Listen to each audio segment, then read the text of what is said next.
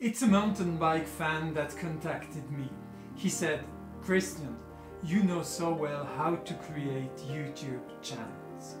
So can you help me? I would like to create a mountain bike channel." I said, of course that I'm going to help you with a great pleasure. So what I did, I brainstormed with him all the aspects of the channel, and I created a mind map. Because I like to see things into mind maps. And the mind map I created, I directly created it in MS Word. We don't need any additional tools. There are just a few tips that you need to know, and you'll be able to create one mind map too in MS Word. In the middle, we have here in the mind map the subject, which is the YouTube channel. The subject of the channel will be a mountain bike, and I've used here an image to illustrate this. We've discussed the audience, the material that we'll need, and the budget.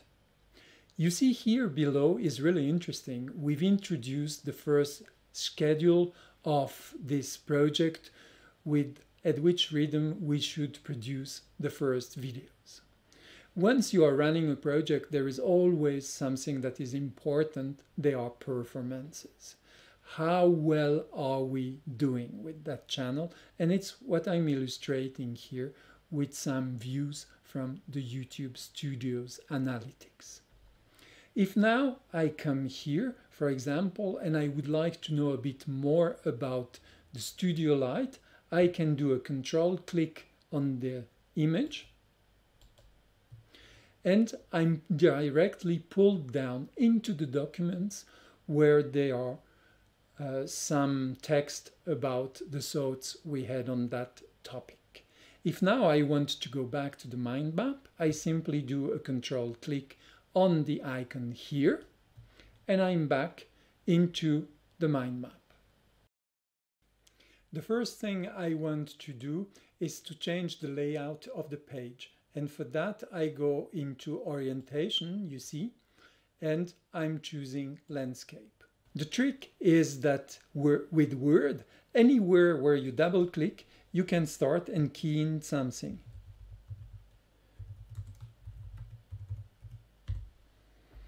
So I have my first thing here, and I will format it.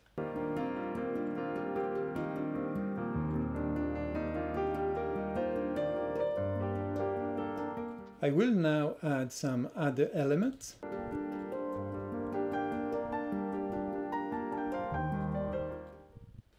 The first thing I want to change is the background color. For this, I go into Design, and here you can define the page color. I'm going to take a blue that suits me. I'm now going to insert lines between the topics. And for this, I come and select here a line. And here, for example, I'm pulling a line towards the subject. Once I've done that, I come in the middle and I select by right-clicking the type of the line, and I can change the style.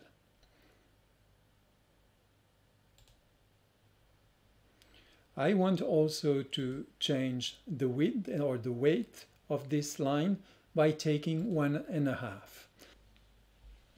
I want now to link all the other topics, and instead of repeating that set of operation, I can come here in the middle, right click, and you see I can default this line as being the default line. So now whenever I'm coming and selecting another line, you see here how easy it is to reproduce this and directly have the right type of lines. I will now complete for the other ones.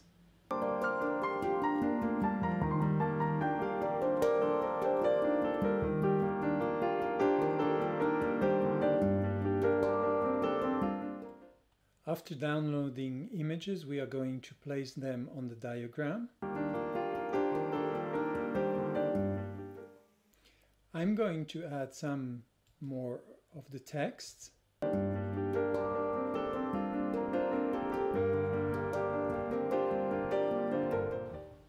I'm going to add some of the missing links.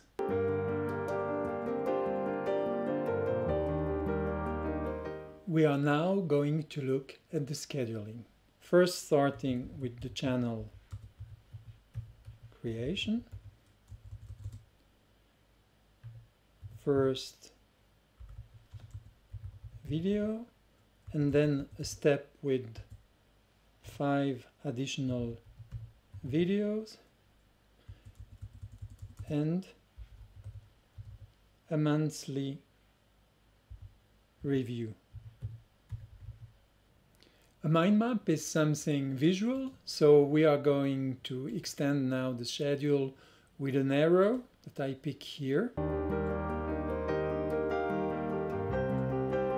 Now we can start to insert dates.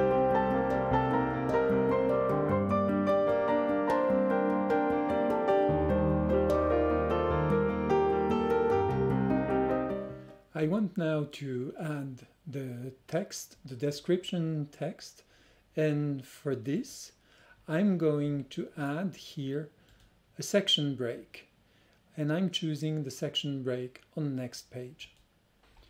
I go now on the next page here, and I select the orientation here as portrait. And we see that we have our first page with the mind map, and the second one here is in the portrait format. I'm now going to insert the text. I did a copy paste, and now I'm pasting it. Like that, we have the text and the map is on top of it. In the text, different subjects, they have different levels.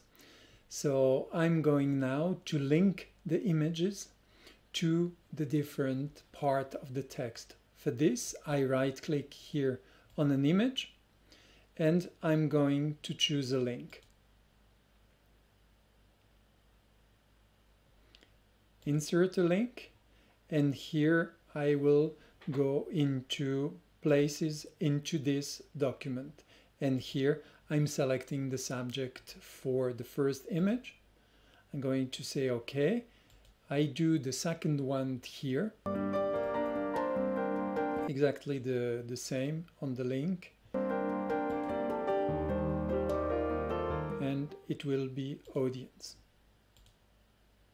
Now, if I click here up with control click on the link, you see I'm directly down into the text.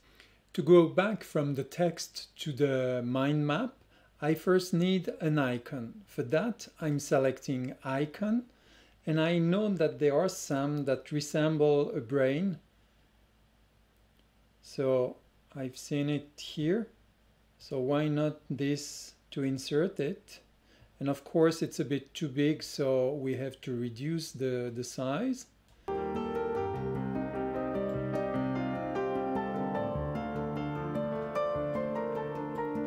now we can move it. So now we need to establish the link to the mind map. For this, I'm coming up here in the mind map, here, and I'm going into insert, and I'm selecting here bookmark, and I'm naming the bookmark mind map. It's simple, and I'm adding it. And now I can go down to my text, select my image, and here again insert a link,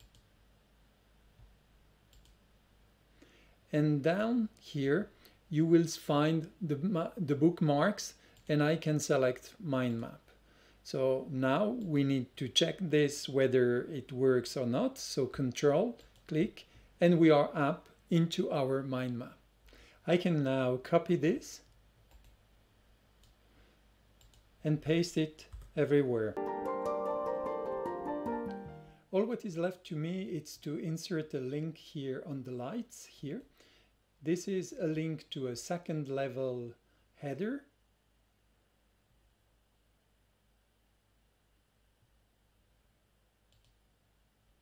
And we find here under material light. And I'm saying, okay, let's test it. and we are now exactly on the light. Mind mapping is something really useful. You can now use it simply directly into Word.